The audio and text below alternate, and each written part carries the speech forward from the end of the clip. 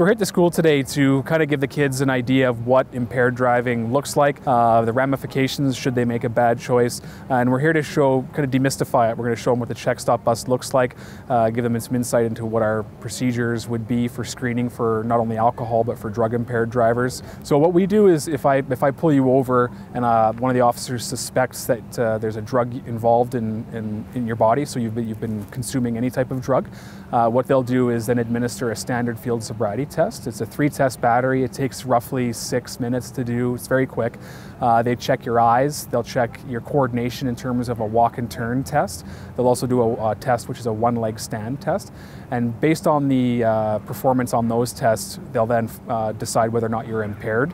You may be released at the scene with a 24-hour suspension or with nothing, or you may be arrested and charged for impaired driving at that point. Well, the Checkstop, like, we saw the technology inside the Checkstop, and it definitely impressed me because I didn't know like it was possible to check how much cannabis you have in your system from a long time ago. So like the accuracy of all the equipment is definitely something that I'm impressed by.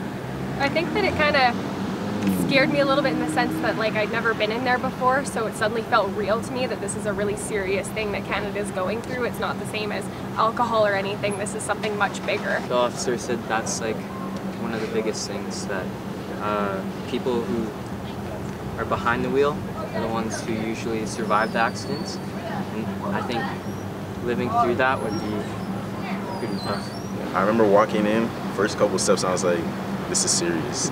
I was like, this equipment is serious, everything about this is serious, so we gotta think, okay, this topic of legalizing cannabis and like getting behind the wheel, this is serious too, so we gotta reflect on all that.